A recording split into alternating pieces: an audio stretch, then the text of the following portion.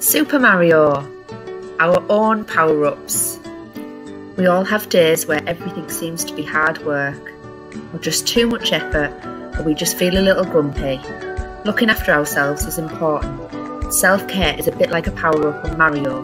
We use them when we're feeling low.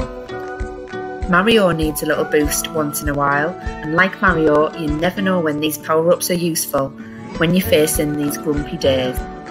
Our own power-ups may not be fire flowers or a mushroom, but they're things that you bring out when you feel sad. It could be a box filled with your favourite memories, things which make you smile, or photos of friends and family. Self-care boxes and these power-ups are helpful when you have down days, but they can also be fun to make.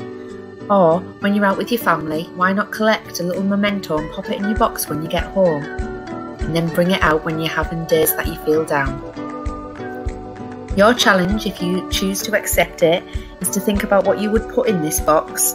What kind of power-ups would you have? Why not create your own when you get home?